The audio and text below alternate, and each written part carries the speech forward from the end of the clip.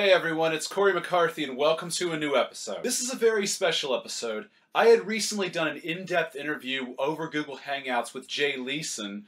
Jay is one of my original clients at the Vegan Muscle Academy, who recently got into amazing shape utilizing my science-backed programs and advice, and competed in a men's physique contest as a drug-free vegan. I recently gave Jay a shout-out in a video sharing his progress, and people wanted to know more. This interview is the comprehensive answer to that request.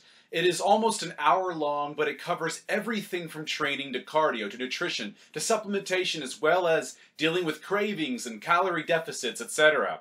We even discussed vegan activism, so grab a snack, a beverage, even a pen and a notepad, and get comfortable, and let's begin. How are you doing? Yeah, I'm doing really good, Cory. Thank you. Yeah, doing really good. Thank you. Yourself? So I guess we're going to kick off your physique changed drastically. Do you mind, I guess, going over a bit what you did dietarily? I know you had mentioned that you followed my principles of keeping protein and fat the same and adjusting carbohydrates. Yeah, that's right. So when I started out, I used the formulas that you had on the Vegan Muscle Academy to work out exactly how many calories that I'd need, and then how much protein, carbohydrates, and fat.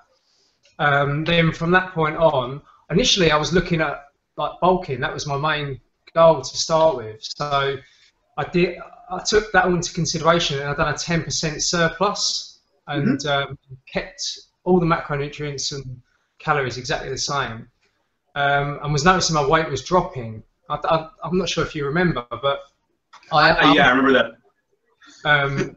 What's happening sort of thing, and I think you said, well, everyone's different, you know, it's going to make slight adjustments, and it was at that point I was actually feeling much better for it. So my initial goal was to bulk, but then I was looking in the mirror and I was starting to notice, like, I was starting to see a little bit more definition in my stomach, and I was happy. Like, I thought, oh, this is really good. And I think it then said, well, you know, why not carry on? You know, you've got the summer coming up. Stick with it, and stay with the cut, and that's exactly what I did. And it got you all the way to the contest, I suppose. I mean, yeah, I do remember that. I mean, that's the thing that I try to impress upon members too, is that the guidelines that the nutrition program they give out are just they're like a starting point. Like, everyone is a little different. Everyone has different exertion. So, like, you know, maybe I'll go to the gym and what I do I consider pretty intense, but somebody else may be like, well, that's not intense enough. And maybe they're doing more cardio. Maybe they have an active job. This is why tweaking is so important, because everyone is going to be different. And, you know, you have to find that sweet spot. But yeah, I do remember that. I remember thinking, yeah, I mean, if you're happy with where you are and you're feeling good, and summer's coming up, you might as well stick with it. And what eventually, I mean, let's put it this way, how far did you take your calories down?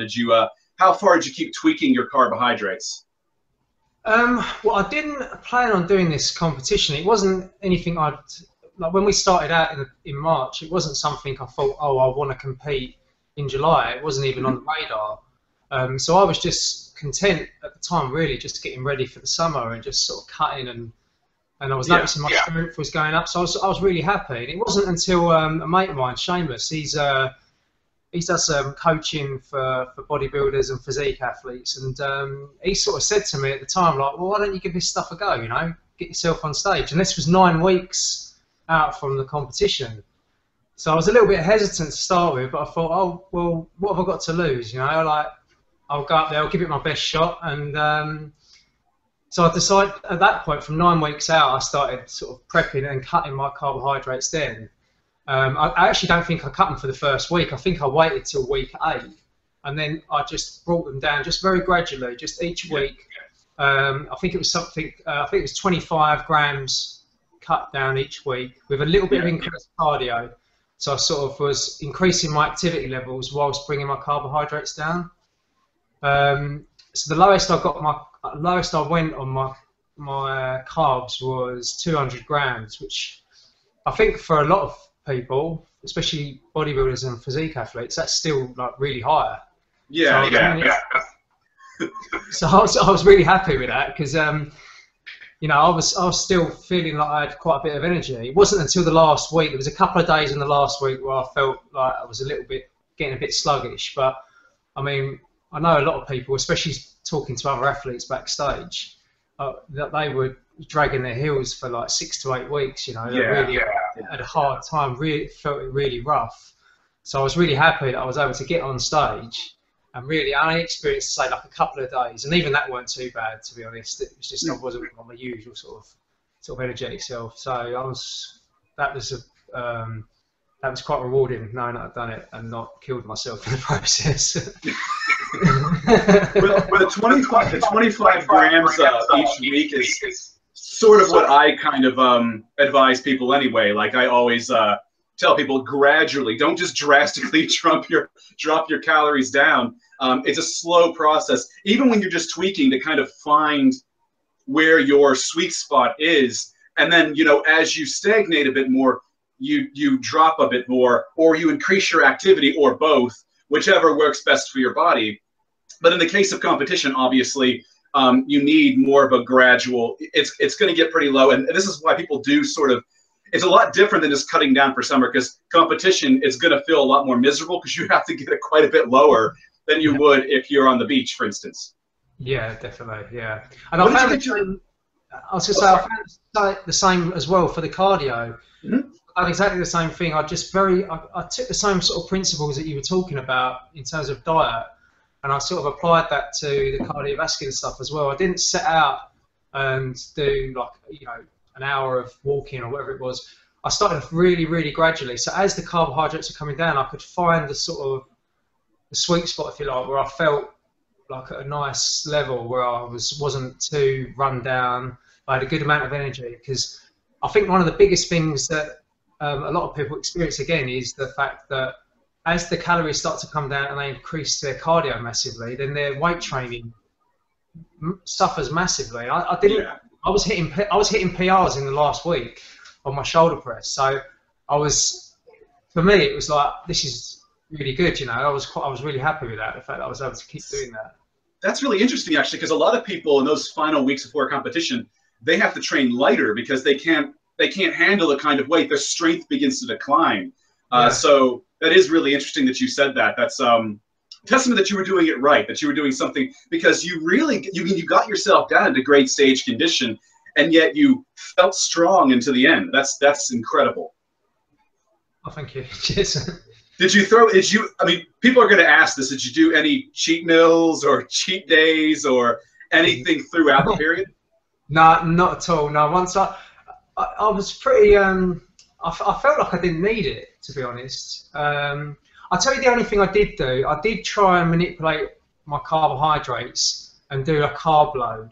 And I practiced that about 3 weeks out from the competition. So I went high on the carbohydrates just to see how my body reacted, because I know that some physique athletes and bodybuilders will use that method to try and replenish glycogen stores, and, you know, so you get extra volume in the muscle. And I tried it on 3 occasions, actually. So it would have been 4 weeks out. I tried it, then I tried it 3 weeks out, then I tried it 2 weeks out, and I didn't really notice much benefit. And I think the reason was because my carbohydrates were pretty high. I'm guessing my glycogen stores wouldn't have been that depleted to notice the difference. So on competition day, instead, I didn't mess about with that at all. So the only treat days, you could say, were there when I was experimenting with the high carbs. But I say it didn't really work. If anything, it took me probably 3-4 days just to get back to the condition that I was in. So that definitely varies from person to person. And bear in mind that there are a lot of physique athletes too that are using drugs, and the drugs can help with nutrient repartitioning and everything, and make those days where they do those big refeeds work just a little bit better for them, because their body will partition those nutrients in a particular way with the drugs that you just can't do without drugs. So, you know, it can vary. And I know you said you did this completely natural, which I want to emphasize too, because there are people that are accusing you of drug use or accusing me of telling you to do drugs, which is completely absurd. People are telling me to do drugs. I didn't see that one. There was people saying like, oh, he must have been on the gas. This was on this was when I did that video where I shared your before and after photo. And then there was on Facebook wall, someone asked if you were on drugs. You know, so yeah, I mean, people thought that either you were taking them or that I was advising you to take them, which is a lot of people take drugs. So, because what you did, I mean, it kind of smash. I mean, obviously genetics play a big part in that too, and work ethic, but it does smash. Because I mean, you looked full, you looked lean. You know, it kind of smashes what some of these guys like Jason Blaha, for instance, on YouTube, like to say that you can't have a lean, full look. You know, you look flat when you're a natural and you cut down your, you know, your body fat. How low did you go? Did you ever get tested? Or did you just go by the mirror? Yeah, I just went by mirror. I don't know. I didn't get tested. No, I didn't. Okay. Yeah, I mean, because it looked, you know, you look stage ready, which is great, which means that you had to be between 6 and 8% body fat. I would say somewhere in that ballpark. And you said you felt great too, which is really, really important. And so how much cardio did you do, and how many days did you train? So how many days did you do cardio, or how many sessions a week, and how many days did you lift a week? As from 9 weeks out, I upped it to 4 days a week, weight training. My split then was like a push-pull. So I done a push on a Monday, pull on a Tuesday. I had Wednesday off. Then I went back to push again on Thursday and a pull on a Friday, and I had the weekend off. And that's how I rotated it. And I sort of tried to be a bit flexible with the training there. So one of the pull sessions would be a little bit more higher volume, and then the other session, like session B, would be a little bit more strength based. I try and keep my strength a little bit higher on them days.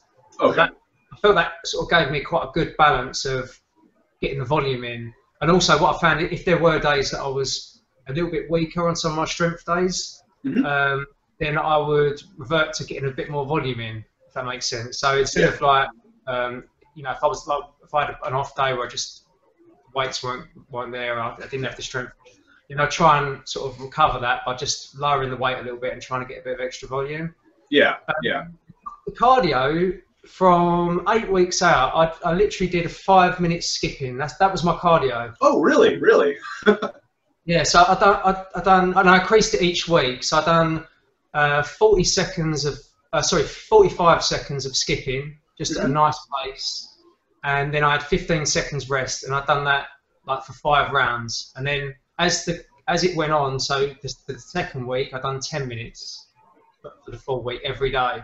Then the third week 15 minutes. So it sort of like went up slightly each week, and I capped that at 30 minutes. I didn't go any higher than 30 minutes each day. But I tried to keep it. What I wanted to do is I wanted to keep it the same every day, so I could monitor how my body was reacting. Because if I do like, you know, 3 days, or I mix up the length of the cardio, then I'm not really going to know exactly what I was responding best to. So I decided that whatever I did, I was going to do it every day and consistently every day. So that's what I decided to do. And with the cardio, did you do your cardio at the same, like after weight training, before weight training, on the days that you trained weights, or did you do it like separate, like morning and evening?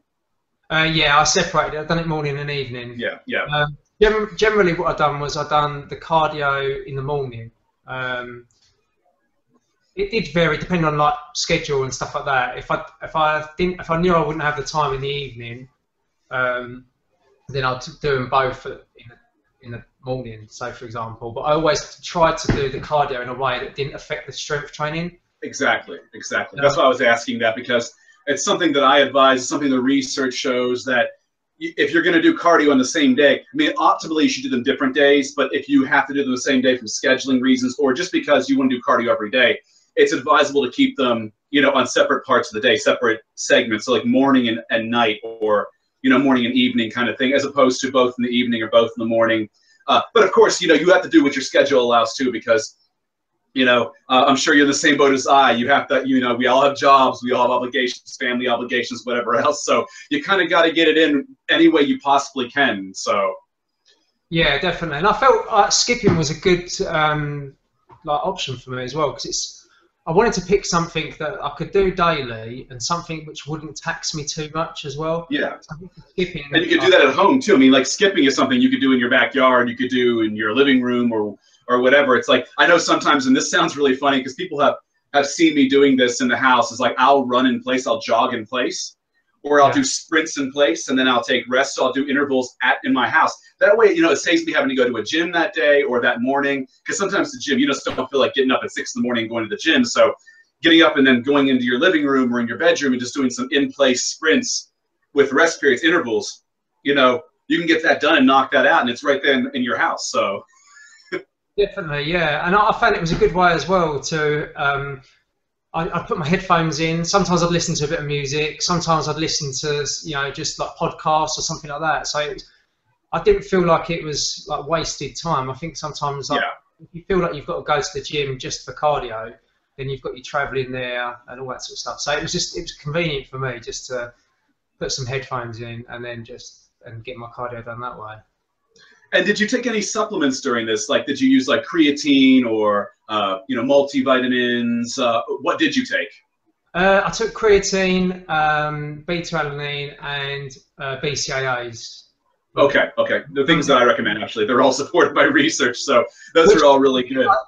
Which again, Corey, I got off from listening to your stuff on the Vegan Muscle Academy. Before that, I wasn't taking anything, so yeah, it was down to you on that one. Yeah, yeah. Well, I mean, that's the thing. People, there are people that say supplements are useless, and there are people actually who don't respond to supplements. Like, well, I mean, aside from things you need, like B12 or whatever else, but like there are people who just simply do not respond to creatine. They're like in that 5% responder group. And then there's people who respond like 45%. There's like the big responders, the high responders. And while none of these will give anyone steroid-like gains, it is that little extra edge. And so if you are a responder, or you notice the difference between when you're using it and when you're not using it, or even just a placebo effect that allows you to train harder because of the placebo effect, that's worth it. I mean, if you have the money to spend. I don't want people spending money on supplements if they don't have the money, but things like beta-alanine, things like creatine, things like protein powders and BCAAs, these things are demonstrated in research to be effective, and BCAAs especially for vegans, and because I elaborated that with research also in the VMA group. You can find that in some of the past Q&As. I've talked about the benefits of BCAAs and EAAs because it can enhance protein synthesis, and it can actually double the protein synthesis, especially in vegans. It's actually something, and vegans and vegetarians show positive benefit in the research, and the same thing with creatine. So these things are, I mean, if you want to spend money, but there are purists out there who get on me. I've had people get on me and troll me for recommending supplements, but it's not like I recommend all supplements. I just, you know, you got to be selective of the ones that, you know, the research is favorable toward. That's the thing. It's all about, you know, not blowing your money, looking at what's favorable and what's not. You know, there are many things like tributyl estrestors that just don't work. Like the research is not favorable on it. Or testosterone boosters in general. They're bullshit, generally. So, yeah, that's why those things aren't recommended by me. So, yeah, you did a really great job. I mean, you really, you know, you knocked out that physique. I mean, you really did. And that's very inspiring. I thought it'd be very inspiring to the people in the academy as well. So how much sleep did you average in a night? Did you get like 6 to 8 hours? Did you get less, more? My sleep is one of the things I really struggle with quite a bit. I don't get a lot of sleep at all. I work in a gym, and I used to do like classes as well, quite early. So a lot of the time I'd have to be up at 5 o'clock in the morning, and sometimes I just struggle to get to sleep at night, and so sometimes I won't be getting to bed till midnight, and then having like 4.5 hours sleep. So really not ideal at all. Like that's one of the things I think like I'm trying to be a little bit more sort of conscious of, really, because it's like a lot of things. I think like my mind was quite active, and then it doesn't help like if you're on your phone, or then you know you're on the computer or something, and then you're doing overtime. So that's something I'm really trying to focus in on, because I think that will make a big difference as well. Well, yeah, well, because the blue light from the phone has been shown at least a bit. I mean, it's not like a significant amount, but it has been shown to some degree to disrupt your body's ability to fall asleep. It screws with the hormones and the chemicals in your brain.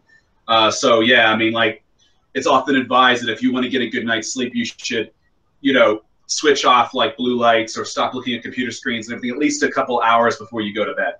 Yeah. And people are going to ask this. So what can you walk us through a general day of eating, like what you'd have for breakfast, lunch, for dinner, basically how you made your meal plan work? Right. Okay. Well, I followed sort of an intermittent fasting program all the way through. So I generally, whatever time I woke up from, I'd normally wait at least 8 hours as a sort of general guideline. So I'd wait about 8 hours before I ate anything. My training as well, I would do fasted. So I'd normally train about 11:30, 12 o'clock, like midday. And then once I'd finished my training, then I'd normally break my fast with whatever meal I was going to have. And it would vary from day to day because I just generally sort of mix it up a little bit. But it could be something like I might have porridge, some sort of porridge, or I might even have something which is like an evening meal, sort of like I might have some like tofu, lentils, beans. It would vary from day to day. I mean, if anyone wanted to have a look at what I ate, I mean, I'm on MyFitnessPal and I track all my food on there. So if people did want to add me on there and have a look, like I've got all my foods laid out. But I say I wouldn't necessarily have like a set thing. Even when you look on MyFitnessPal, you'll see like my lunch might be the same, but I wouldn't necessarily have it in that order. It was just more because it was easy to load onto the phone that way. So once I worked out what I was going to have for the day, I didn't care at what point I had it, as long as I fit it in somehow. I wasn't worried necessarily about nutrient timing. I had something usually after training, and then I'd try and save the majority of my calories for the evening. Sometimes, like literally right before bed, I'd be finishing like a huge meal, and then I'd go to bed. So my view on it was like what you say in the Muscle Academy, is that it really isn't a factor as long as you look at the whole 24-hour period. Precisely. That's the most important thing. So I'd just be really particular with the macronutrients, just to make sure I hit them, just for my peace of mind, so I knew what was working and what wasn't, and where my body was at. So I try and keep that as consistent as I could, like within 5 grams of my target. I wouldn't try and go either side of that. I try and stick to it as precisely as I can. But yeah, it's general things like beans, lentils, rice. I'd have porridge, berries, also bananas, apples, things like that. So, did you get cravings? And if you did, how did you handle the cravings? Because this is a question people ask all the time. It's like, I'm trying to cut it, even in a modest deficit, and I'm getting these massive cravings. Or I'm really hungry. What do you advise? I'm just curious how you handled that.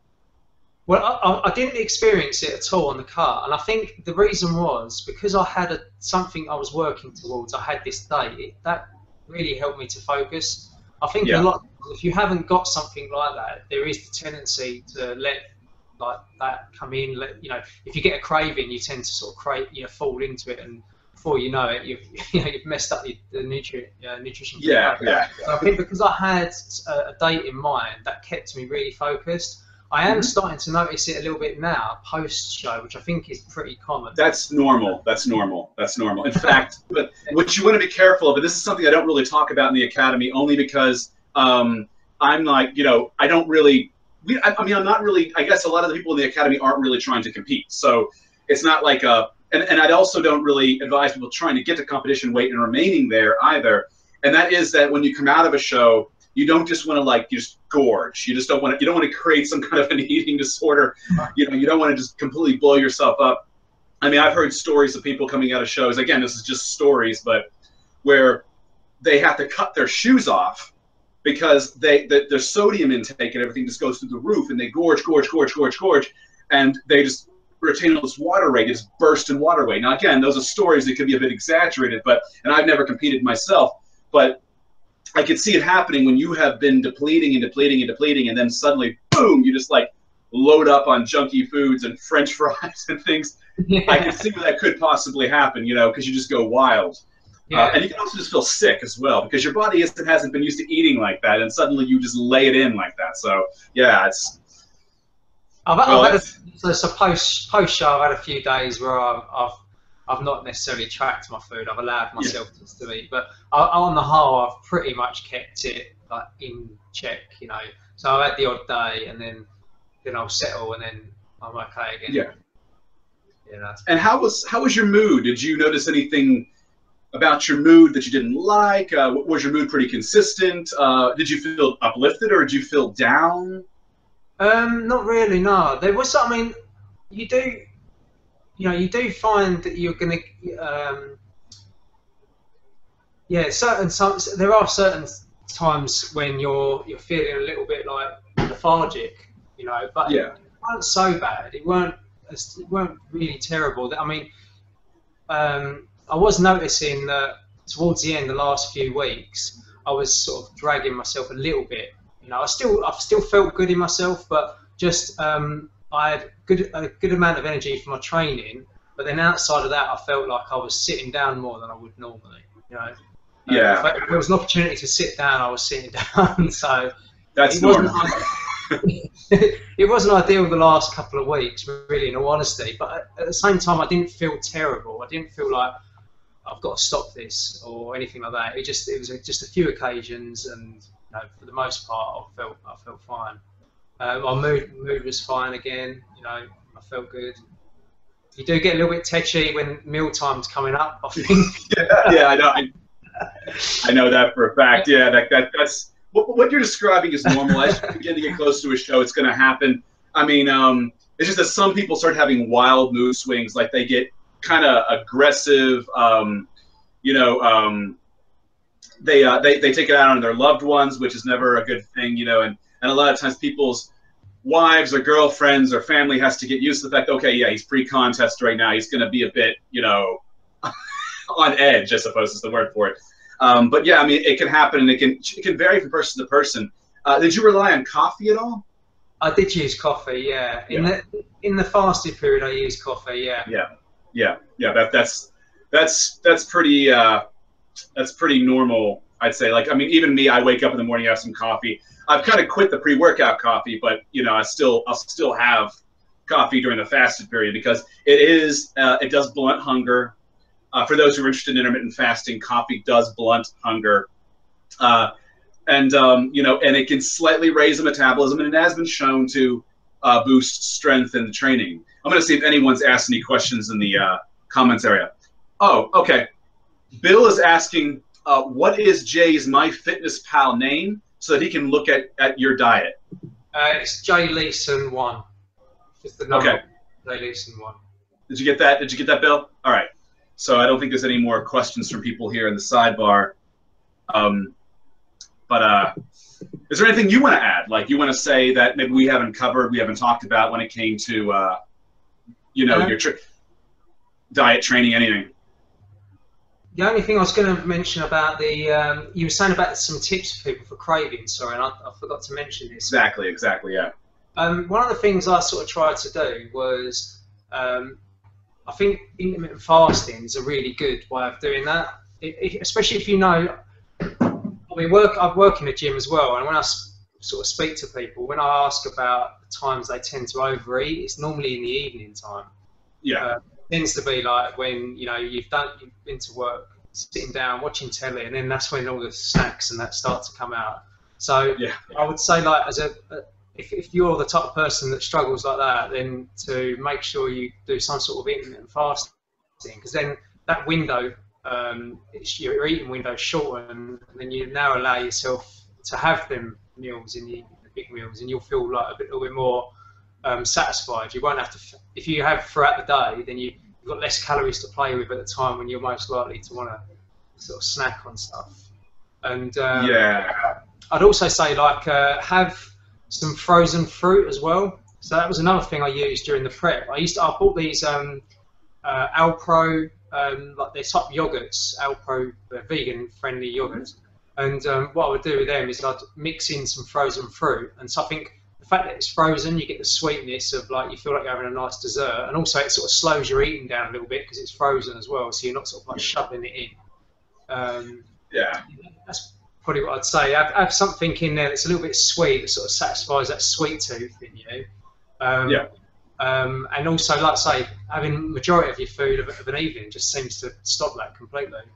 And it kept me active during the day as well. Like if I didn't have any food, I'd sort of feel like I didn't have to worry about carrying food with me, prepping food or anything like that. So it kept my first part of my day pretty active. And I think a lot of people, if you're working during the day, if you've got like normal shifts that you work, then you're busy at work anyway. So it just seemed ideal for me. It fit nicely, you know.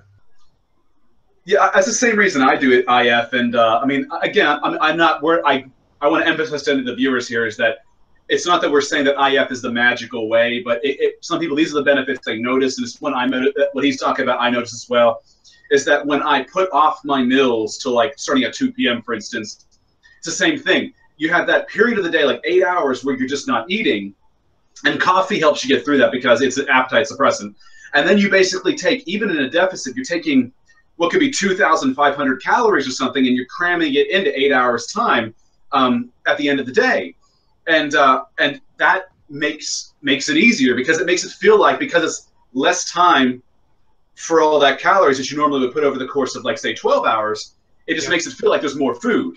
And the same thing we say about fruit and stuff too is something I've found is that sometimes I will drop bananas. I'll stop eating bananas and I'll use like plums or apples. For instance, like 3 bananas has the carbohydrate equivalent of 9 plums. Right. And plums are really high in fiber. So let's say you're just feeling particularly hungry that day.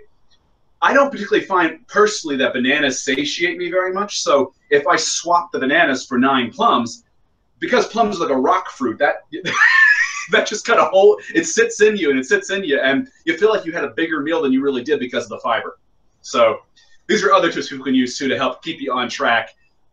Fruit is a great way to get a sweet taste in your mouth, fill yourself up because of the fiber, and not wreck your diet. Yeah. Within your macronutrient, setup. So that's yeah. Look, I also found that as well, just in terms of my other food choices as well. So I'd go for things like a lot of broccoli and mushrooms and stuff like that. It sort of helped to bulk out the meal, made it a much bigger meal, and then all of a sudden I've got a huge plate of food. Yeah. And calories, the calories aren't quite that, well, they're not high at all. So that just worked out quite nicely as well, doing it that way. Did you use a protein powder of any kind, like a particular brand you want to recommend to people, or did you customize like My Protein or something?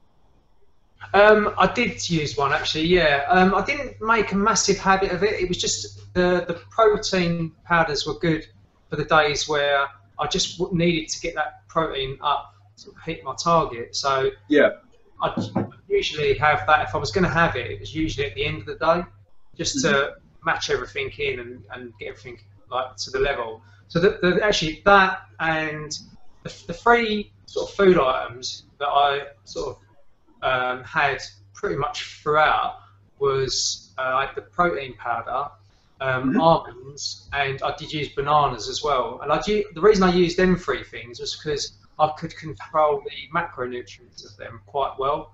So if I had 40 grams of carbohydrates to hit, I would work it out. I'd weigh the banana and work out where my 40 grams was, and that would go in a blender.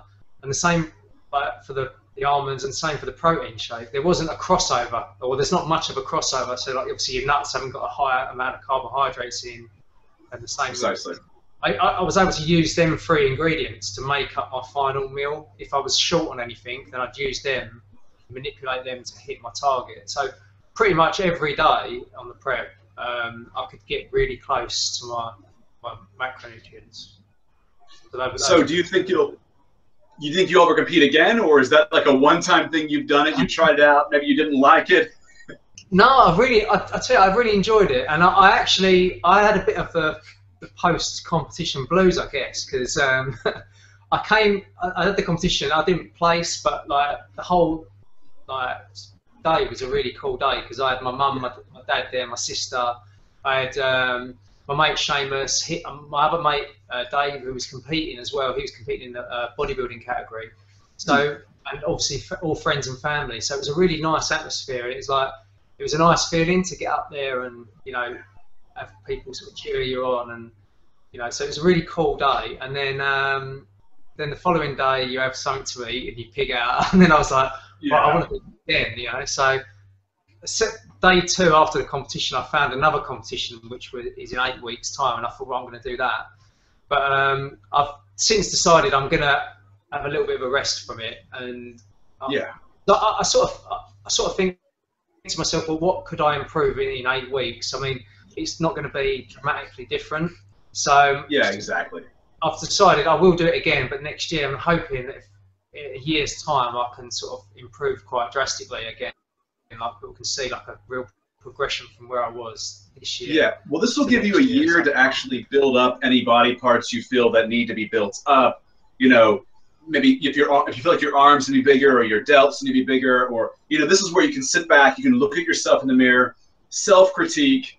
You can even go into the VMA forum and get critiques there, and just find the spots you think and others seem to tell you that could use more enhancement, just to not necessarily because they're bad, but because it'll just add to your physique. It'll exaggerate your physique more. And you have a good year to do that. You could add a good few pounds of muscle, get yourself leaned up, and get back on stage. Because one thing that I like to emphasize is that people might think, oh, a few pounds of muscle isn't a lot, but on a lean body, a few pounds of muscle is going to show up. I mean, people will notice that extra muscle. So people shouldn't scoff at even 1 or 2 pounds of added muscle, because it will show up.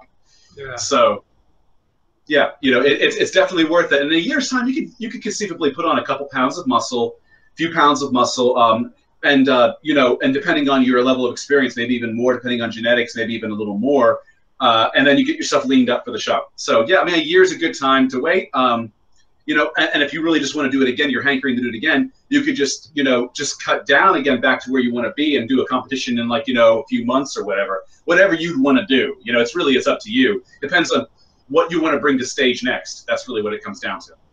Yeah, definitely. I think for me as well, I think it's I want to sort of stay at a fairly good body fat percentage as well. I don't want to sort of go off and get too heavy and then have to cut back and go for a really heavy diet. So I'm going to increase the calories very gradually, put on a bit of size, and then a similar sort of approach as I've done before, just then again bring it down nice and slight. So it's not a drastic big 12, 15 week cut. I want to try and keep it like in the 8 to 9 week range to cut in. Yeah.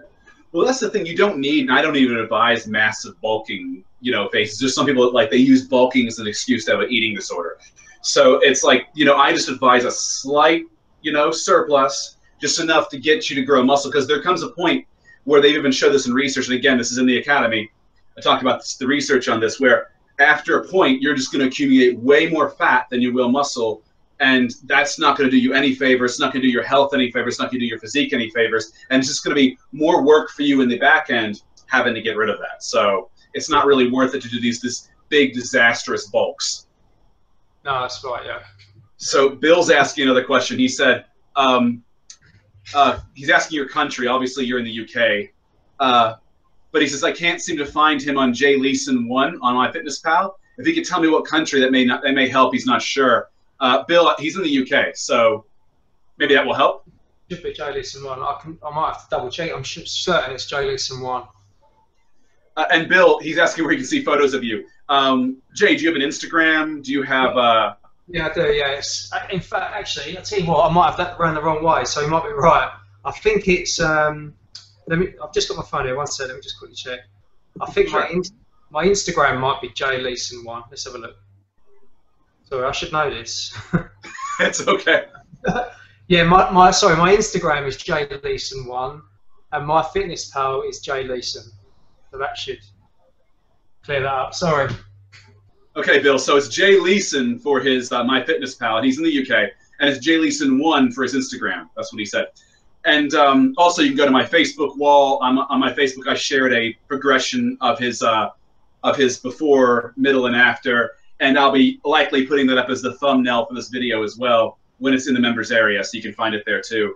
And if you check out my recent video called I Started Eating Meat Again, which is not about me, by the way. That was just basically clickbait. But in the middle of the video, I also share his progress. There's some photos in there as well in that video. And that was like a couple videos ago. So you can check all those locations out and find photographs of Jay. And I'm just going to give you a heads up. He made an incredible transformation. It's a really, incredible transformation. It definitely caught attention. And it got people throwing out the steroid accusations. So you know when you get that you're doing something right, because people make those accusations when you look like what they perceive as something impossible, you know, naturally. Well, that was one of the things sort of I spoke when I decided to do this competition. One of my mates, Seamus, who's convincing me to do it, was you know, about you know, going into something like this and just show people what's possible. You know, I think for a lot of people, they tend to think that if you're a vegan, you're not going to be able to be in any way, shape or form, and that you have to sacrifice not just, you know, a lot of people believe it for some reason that they're going to have to sacrifice their health, but also their performance, their athletic performance, the amount of muscle they can build and retain. So like that's one of the driving forces really. Like every workout, I would think to myself about that and try and just put it out there to people, because I think the more vegans there are that are out there that are doing, being a good representative of sort of the vegan community movement, then the more people are going to be open to that, the idea of considering it. You know, I think that's the main thing. I wanted people to. I'm not one of these people to try and sort of push it on people. Like, I try not to even mention it too much, like, because I don't want to be like the annoying vegan that everyone goes, oh, here he comes. So, but I want it to be like when people see me, they ask questions about, oh, well, okay, how did you do that? And then I can say to them, oh, I was a vegan. Then I think that is more impactful than trying to push it on people or be really pushy sometimes. So it's a case of like, what condition can I get in, and then from there, like being able to then use that as a platform to promote like veganism. You know, precisely. They can do it if they want to. It's just then it comes down to a choice. You know, really. Then if people want to do it, then they know it's a possibility. And I'm only just one little example, and I'm not, you know, obviously I'm not like there's other guys out there really high level, you know. So I think it's nice for people to see people they know as well that do it, you know. So in your community, like if you've got a little reach within your little community, like I work in a gym, so I've got like people who are coming to a gym, and I can sort of start to explain that to them. Then that, good. So people approached you. People actually approached you about being a vegan. Yeah, I've had that. Yeah, I've explained everything that I've gone through, like in terms of like how to set it up, and you know what sort of foods to go for and things like that. So yeah, that I'm finding that's more common. I'm getting people coming to me now, especially like if I've added like people as a result of your video, and then people are asking me questions on Instagram, like private messaging me. So I'm able to sort of filter it down to people that way, you know. So it's a form of like activism, I guess, if you like.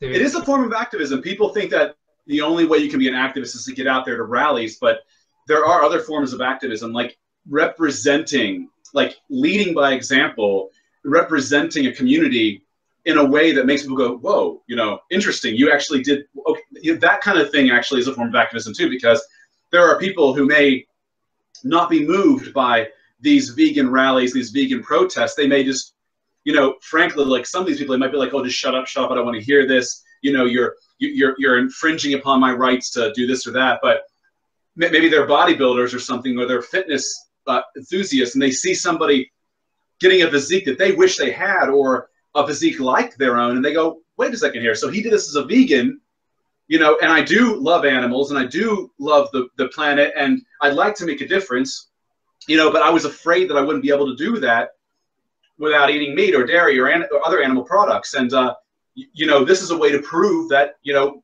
that you don't need those things. And then this is another reason why I don't emphasize steroids, because the next excuse people use is, oh, well, you know, a vegan can do that, but a vegan requires drugs, you know. So when you have vegans out there that are doing this, that are achieving these athletic feats or these physique feats, and they're doing it without the use of performance enhancement drugs, it shoots that complete argument down. I think it's a great thing too, because again, it's good for the movement to have all kinds of people. I mean, obviously we have guys like Barney Duplessis who are clearly using performance enhancement drugs, but you know, then we have guys like you that aren't. So this goes to show that you know, vegans can do it all. They can do any of this. They don't, there's no like, we can do it, but we need X, Y, or Z to make it happen. Mm. And I think as well, it's important for there, like you're saying there, to be a scope of different approaches for people, because you know, everyone, like you say, is going to react differently to certain things. I know for me personally, like a protest, or I've seen videos of, you know, on YouTube of people approaching people in the streets and being almost to the point confrontational with people who wear, say, like fur or something like that. And I understand like what they're doing, but for me personally, that wouldn't, if I was the person being approached in that way, that wouldn't be the driving force for me to turn to veganism. But that's just me personally. So everybody's going to have their different, what they react to. And so that is good. It's good that everyone's doing that, you know. So like the YouTube channels, like what you're doing with your YouTube channel and putting out this, like, you know, the science-based stuff. Like there's a lot of like people in the fitness community, like in recent years, it's moving towards that. You know, people they don't want the bro science now. People want the science behind it. So it's good that there's people like you out there that are putting out good information, quality information that people can listen to, understand, and like, educate themselves on. But and then there's other people, you know, out there like Vegan Gains, who's a bit more like, you know, aggressive, yeah. He's got a different approach, but again, I think all of it works depending on the person and what they're looking for. You know, if they're looking, if they're looking for somebody who wants, you know, who gives good scientific information about nutrition, diet, and stuff like that, then obviously they've got you there. And there's loads of other different people. John Venus does a good job as well with his channel. Like, you know, he does like vlogs and stuff like that. So I think it's just finding what works like for you. If somebody's watching this video now and they're thinking about sort of delving into sort of being a vegan and they're not too sure, then I would say, like, go and listen and watch and find someone that resonates with you. Find a channel that sort of, when you listen to it instantly, you sort of feel like drawn to watch it, you know, and then use that as your motivation to you know, to try it and give it a go. Precisely. Well, let me see if there's any more questions from oh yeah, so Bill's saying he got it. It's Jay Leeson, My Fitness Pal in the UK. Holy crap, great photos on Instagram. What a great example Jay is to the vegan community. Advocating a meat-free way of building muscle and getting shredded. So there you go. You got a fan here going on. Excellent. So there you go. So yeah, well, I don't have any more questions. I don't know if there's anything else you want to add. My computer's probably going to drop off in a few minutes, so we've been going for about an hour. So is there anything any closing words you want to provide? Well, no, just to thank you, Cory, really, because I mean, like, you were the catalyst for this, the whole start of this, you know. So big thank you to you, like, for what you're doing with the Vegan Muscle Academy, and also like with your YouTube channel, like putting that stuff out there, because I think if it's people like yourself who are doing that, you know, it's getting that message out. I know you're reaching a lot of different people, and I think it's really cool. Like, I'm hoping to do something myself, you know. That's what I want to move towards, sort of doing. I've done a few little videos on YouTube, but you know, I want to start doing that. I want to start trying to inspire people, because I think, like I said before, I think the more people that are out there that are doing it, the more impact it's going to have, like, in the long term. You should, and obviously too, I will promote your channel. You get some material up there, you get it going. I will pass people your way and get you some subscribers, so you can get that message and snowball. Because really, with YouTube, it's a snowball effect. At first, it might seem really slow. And this is where people tend to quit and stop. But you know, I remember back when I was like releasing videos and I wouldn't have more than 50 to 100 views tops, sometimes less than that.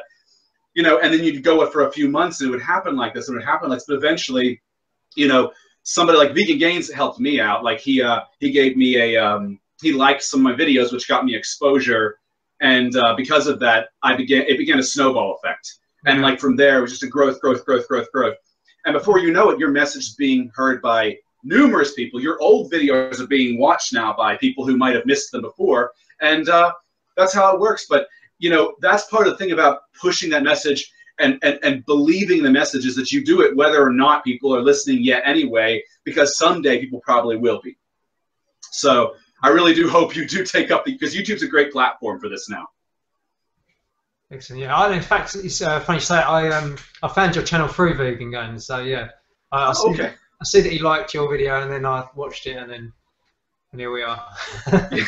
Well, that's how it works. That's it. That's how we pay it forward, I suppose. Like, you know, there's always somebody who sort of helps the other channel out, and that channel grows, and that channel then helps somebody else out. It's just paying it forward, essentially, is how it works. And by no means is my channel large. I mean, John Venus has now got about 80,000, and I remember about a year or so back, about a year and a half ago, he was like around 20,000.